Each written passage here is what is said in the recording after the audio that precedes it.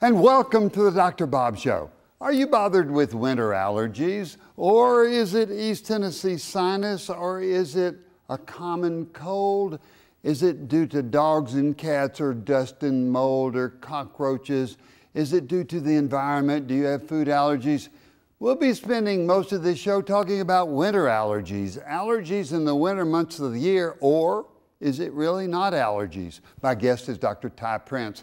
Dr. Prince is a board-certified allergist, and he'll be answering our questions. Hello, I'm Dr. Robert Overholt, and I'll be your host for the next 30 minutes on the Dr. Bob Show. Later on, we'll be talking about the power of statin drugs and also that dry winter skin. Is it causing cracking? Is it interfering with your life? Is it painful? We'll be talking about how to keep your skin soft and smooth like a baby. A lot of information for you. You'll want to stay tuned.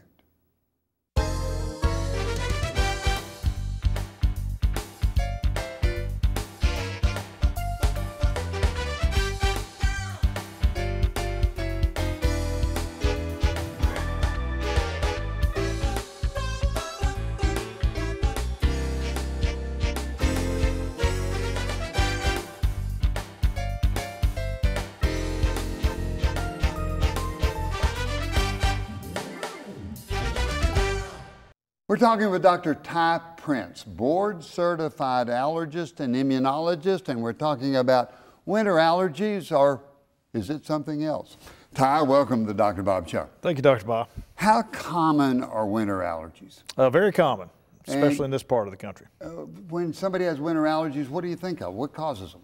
Well, the most common cause would probably be dust mites. That's the most common allergy that we have out there, and indoor dust mite levels are usually pretty high this time of the year. So we've got dust mites. Name me 2 or 3 others that can cause problems in the winter months. Well, certainly pet dander is a common cause. Also, cockroach can be that as well too. Mold cause problems in the winter? And mold, yes, depending on how much moisture you have in your house and whether or not there might be water damage or anything like that going on. Do they give similar symptoms to somebody that's just got a bummer for a nose? Yeah. They can. I mean, obviously with allergies, you're going to have more itchy, watery, sneezy type symptoms with your indoor allergies. So let's talk about dust mite allergy. That sounds terrible, but most people are used now to understanding the word dust mite. What kind of allergies does it cause, and where do you find them? Well, they're mostly found in mattresses, pillows, upholstered furniture is a common place. Carpeting, it's going to affect you more in your furniture and especially in your bedding where you spend more time. But they're very, very tiny critters. We're actually allergic to the droppings of these critters, and they make 30 to 50 droppings a day. You'll find anywhere from 500,000 to 10 million in your mattress, so they produce a lot of allergen. Whoa, and every day they'll put out 22 little pellets, right. So they accumulate more and more. They do the same thing in the pillow that they do in the mattress? Absolutely, but there's a lot more in the mattress. We have a lot of our patients, we'll tell them to put pillow and mattress covers on, and they'll try to skimp and just put them on the pillows, and the mattress is probably the highest level of dust mite in the home anywhere. So how about a box spring? Is the box spring involved in that, or mainly just the mattress? You'll have some in the box spring. It's going to be a lot more in the mattress. It's going to depend on how thick the mattress is. Obviously, the mattress is closer to the person, but we do recommend, with precautions and avoidance, to cover both of them. So if somebody is allergic to dust mite droplet that we have, what symptoms does it usually cause? Well, allergy symptoms in general are going to be more itchy, watery, stuffy type symptoms. Most dust allergic patients have a lot of AM symptoms, early morning awakening symptoms, because they're in heavy levels of dust mites.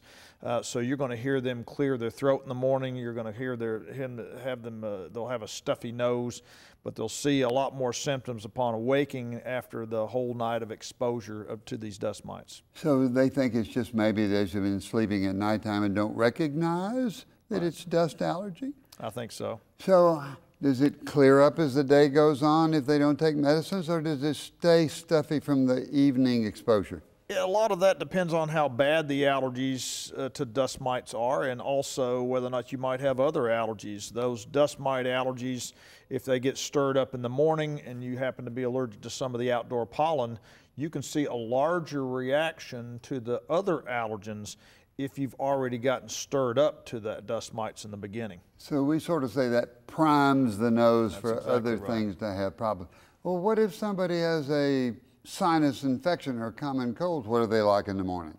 Well, the cold comes on much more rapidly. It tends to be more all over symptoms. For me personally, the antihistamines don't help me a bit when I have a cold, but when I have allergies, they seem to be fairly effective. Allergies are not contagious, so if other members of the house happen to be suffering from an allergy, what they think is an allergy attack at the same time, that's probably more of it likely to be a cold. But the colds are going to go away in 4 to 7 days. Allergies, depending on how long you're exposed, are more likely to stay there. Also, you'll see very often a seasonal or locational pattern. You might just have cold symptoms in the spring and the fall. That's more likely to be allergies. You might have more, quote, cold symptoms when you go to your grandmother's house and they have 3 cats. That might be more likely to be an allergy in that situation. Back to dust mite allergy. Person wakes up, they've got a lot of nasal symptoms. The worst nasal symptom would be itchy, sneezy, or stuffy and congestion. Stuffy is going to cause you the most problems because you're not going to get a good night's rest that way. So it causes you can't sleep. So is dust allergy a reason for feeling tired during the day? Absolutely. Is it lack of sleep, or is it the allergic reaction, or is it both? Well, a little bit of both. You know, you can feel fatigue from allergies because the body, it's an inflammatory response, and the body will sometimes react that way. But I think most people who have a blocked nose at night, they don't go into good deep sleep. They don't get that good restful sleep because they can't breathe very well. And the brain doesn't like that. The brain wants to relax and have a nice, good airflow. We'll have patients turn on a ceiling fan sometimes so they'll feel like they're getting better airflow. But the brain likes that nice, continuous airflow, and then it'll go into a nice, deep sleep state when that happens. If somebody has a stuffy nose and congestion, wake up in the morning, have to clear their throat, sneeze, itch, can it cause other problems such as sinus infections, such as snoring, such as even asthma? Sure. Those are the common complications we see with allergies.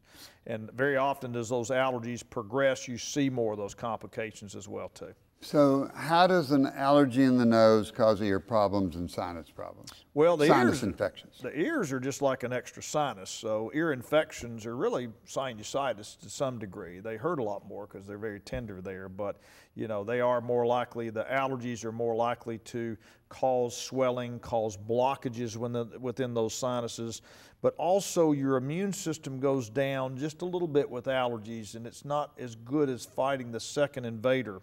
So that combination of blocked sinuses and ear canals and also the immune system going down, you'll see more sinus infections very commonly there too. What about asthma? Can dust allergy, dust mites, cause asthma? Absolutely. Very common cause of asthma. What are the symptoms? Well, symptoms of asthma, the most common symptoms are going to be chest tightness and wheezing.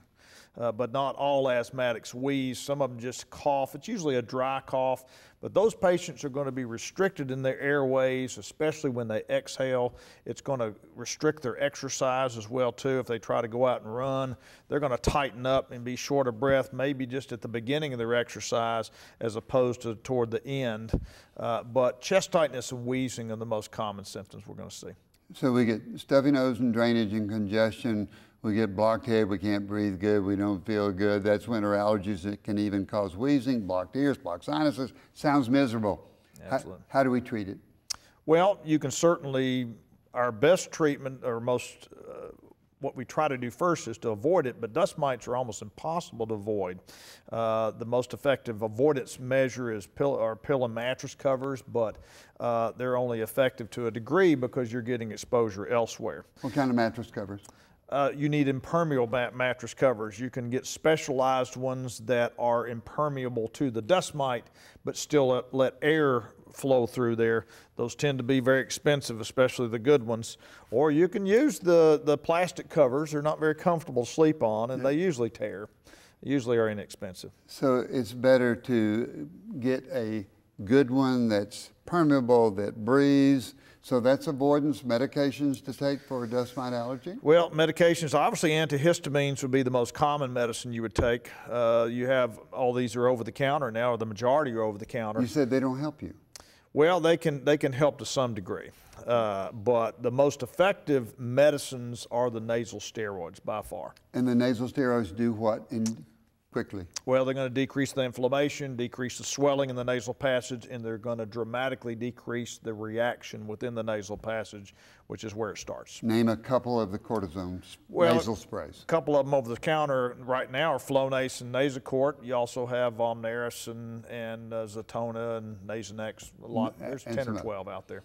So that takes away the inflammation, the patient's able to breathe, they feel better. Does it get rid of the allergy? Absolutely not. You're treating the symptoms, and that's it. And how do we get rid of the allergy? If you want to, there's two ways to get rid of allergies. Totally eliminate the exposure. So with dust mite, we'd have to move them to a very dry part of the country, or you can immunize against the dust mites. And these are allergy shots? Allergy shots, yes, sir. And we're going to be talking about that later, but let's find out some other complications of winter allergies and what else can cause them. We're talking with Dr. Ty Prince, board-certified allergist, and we've been talking about dust allergy due to dust mites. Up to 10 million in a mattress. We have to cover the mattresses. We take medications best at nighttime before you go to sleep, perhaps. The intranasal cortisone sprays are the best because they take care of the inflammation of the allergic reaction, which can cause ear infections, sinus infections. The allergic reaction can cause asthma. Serious problem, isn't it? Absolutely. And so how many people, what percent of people do you think have allergies probably? 25–30% have documented allergies where you actually do the test and the exam and can document. East Tennessee, I think half the population thinks they have allergies. Yeah, and if 30% do and half of them think they do, what is the other problem? Just a bummer for the nose from pollution, vasomotor rhinitis? Absolutely, you can have complications of weather changes, barometric pressure changes, pollution, bad indoor and outdoor pollution, cigarette smokers, etc. East Tennessee is notorious for a lot of temperature and barometric pressure changes. And you can have, in addition to mold allergies, you can have mold sensitivities where you have high levels of mold that will irritate the airways. So let's jump over to dog dander and cat dander. They're a nemesis to all patients because we love our dogs. Absolutely. And we love our cats. Absolutely. So let's talk about a cat allergy. Tell me about a cat allergy.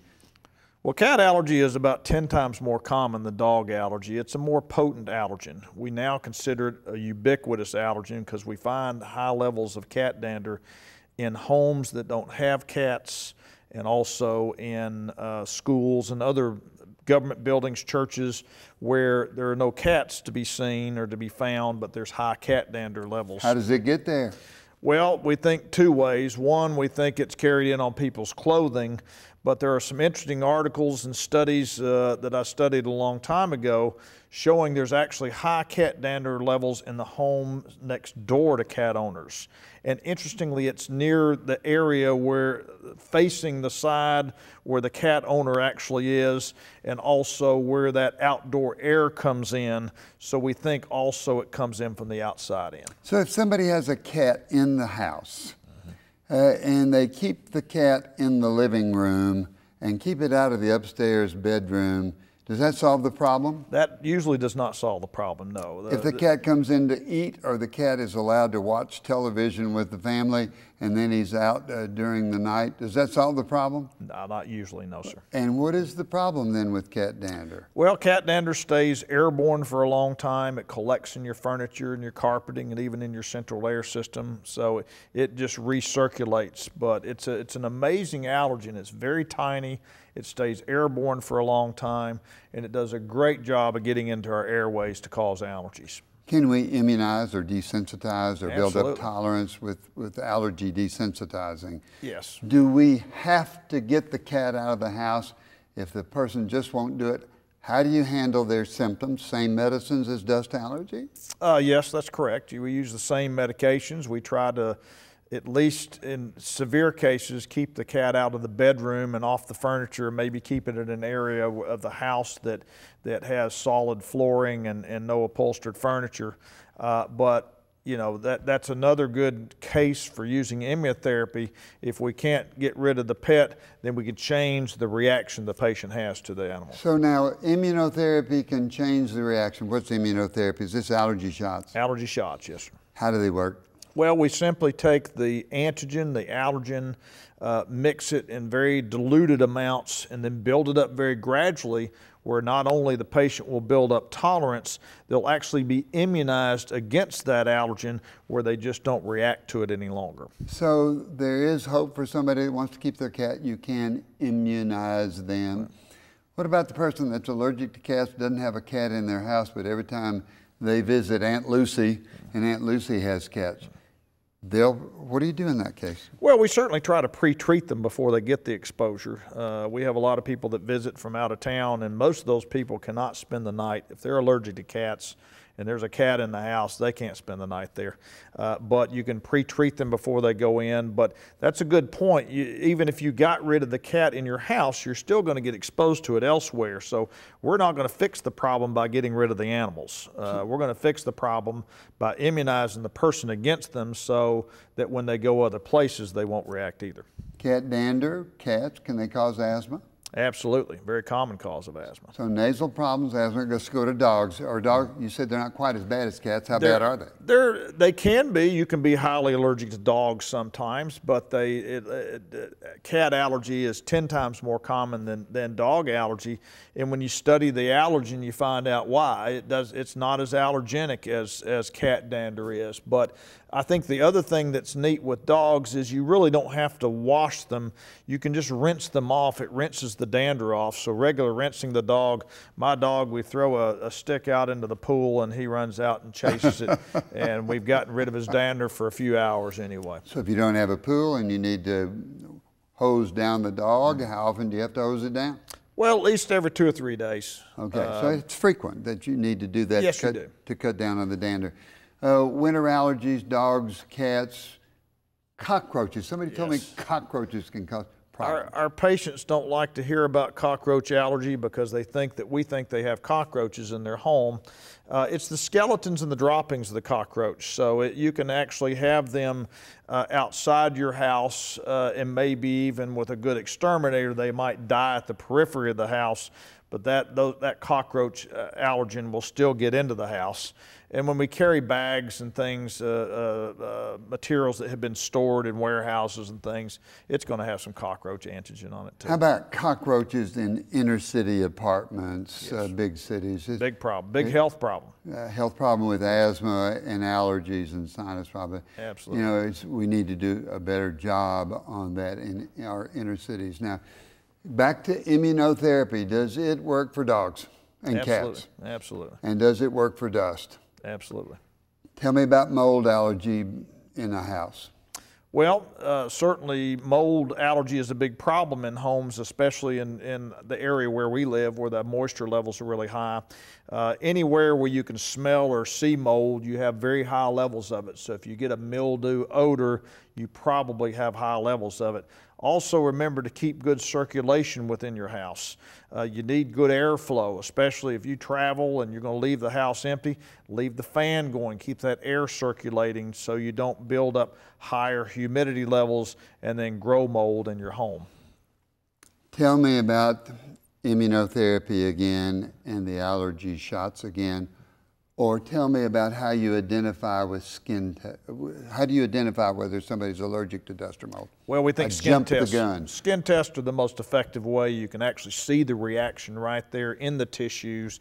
We get the results in 10 to 15 minutes. The patient knows immediately what they're allergic to. We can go ahead and start the education on how to avoid it and be able to know exactly what to put in those allergy shots to immunize the patient against it. Your advice to patients that are allergic? Well, the advice is if you want to get rid of it, do the immunotherapy or move. And if you want to treat symptoms, treat the symptoms. The avoidance measures, we educate people on avoidance measures, but the compliance tends to be pretty low. Ty, I've heard that you had allergies and you had allergy shots. Did they help you? I had allergy shots in 1964, Dr. Bob. They were glass syringes. Dr. Burton Rudolph here in town, he's still alive. Still, I believe, practices just a little bit, but they were fantastic. I had allergies, asthma, and eczema, and within a year or two, they were gone. So it's very effective. We've been given allergy shots since the 1890s. There are recorded cases in the 1890s of doctors giving allergy shots, so they've been around that long. Ty, you're a wonderful teacher. Thank you so much for coming to the Thank Dr. you for Bob having me, Show. Dr. Bob. It's always an honor. Great show. You're going to want to stay tuned. We're going to be talking about the power of statin drugs in that dry, wintry skin. A lot of information. I want to thank Dr. Ty Prince. Wonderful discussion on winter allergies, winter sinus. A lot more problems than you would think. And now for questions from you, the viewer, that I think will be important to your health. Question number one, Dr. Bob, my doctor wants me on statins. I have an elevated cholesterol, exercise and diet hasn't helped. Tell me about statins. Well, statins interfere with the production of cholesterol. So it's very simple. They're excellent. They will correct an elevated cholesterol, and what they do is they lower the bad cholesterol. Remember, a cholesterol level, we know if your cholesterol is elevated, it can cause hardening of the arteries. There's a good cholesterol and a bad cholesterol. The statin drugs work to lower the bad cholesterol. They don't do very good at elevating the good cholesterol, although there are new medicines in the pipeline to do that. The power of statins. If we take two groups of people, both are normal, both have normal cholesterol, and we put one of those groups on statins and the other one not, the group that had normal cholesterol, both of them did, that was on the statins, had less cardiac problems, heart problems over the next 10 years. A lot of cardiologists are on statins. You might talk to your doctor about it. Question number two, Dr. Bob, dry winter skin, what do I do about it? Well, you know, in the warm months of the year, we're moisturizing our skin. It's nice and soft. We have normal oils that are there in the skin. But in the winter, when we bathe in the harsh winter skin, what it will do, it will dry out that skin. It takes away the normal oils that we have in the skin. Especially bad in the hands, especially bad in the trunk, and especially bad in the feet. So that's almost all over. So what can we do? Well, let's talk about it. Moisturize, moisturize, moisturize. You can start with simple emollients that you can get over the counter. There are lots of excellent emollient creams that you can have to keep your skin nice and soft, keep your feet soft, keep the trunk soft. When you bathe, don't use harsh soaps. Don't use hot water. It will wash off those oils. So you can get non-alkaline soaps. There would be like Basis soap.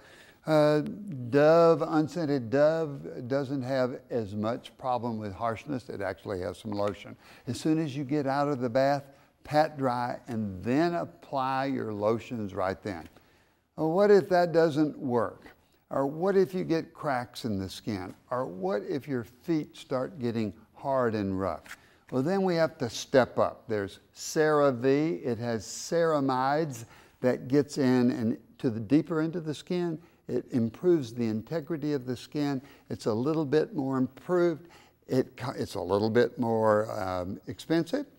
And then if we get cracks in the skin, there is CeraVe hand lotion. It's a healing lotion.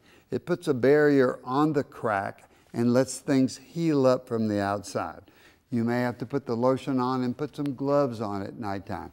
You may have to put amlactin or lachydrin on the heels and put your socks over that. And what that will do is keep your skin soft and smooth and will heal up those cracks in the winter months of the year. So remember, moisturize, moisturize, moisturize. If we take a shower, make the water tepid, there's a Vino bath oil. While you're still soaking wet, you can put that on your hand and you can put that all over the body, pat dry, and then use your lotions. If it's not working, you see your dermatologist. When you see your dermatologist, they'll make sure that you're doing things and applying it properly. Simple things for dry skin will keep your skin nice and soft.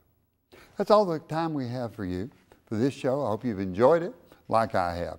Remember those 4 things that we need to be doing. 8 hours sleep, 7.5 hours sleep. If you're not sleeping well, talk to your doctor about why, but your 7 hours of sleep will make you relax during the day. It'll make you think better, you'll perform better, you'll be happier. There's nothing like 7.5 hours of sleep. And exercise, we always say that's the most important, and it is. Lack of exercise in the United States is a huge problem. But exercise will help you lose the weight that you want. It'll lower your blood pressure. It'll lower stress. It'll make you feel better. It'll get off the pressure of your life. So be sure that you exercise, grab those tennis shoes, and get out the door and go for a nice walk. Eat properly. Eat less fried, fatty foods. Start the day off with fruit and fiber and a good cereal. And during the day, have lettuce, less meats, almost no red meats. Decrease the amount of meat that you eat. More vegetables, more leafy vegetables. You'll get all your vitamins that way, and you'll be healthy. And most of all, what is it we like in the Dr. Bob Show? It's that laughter in your life. There's nothing like the power of laughter. Find that person that you love, tell funny stories, laugh a lot, giggle, and you'll stay healthy.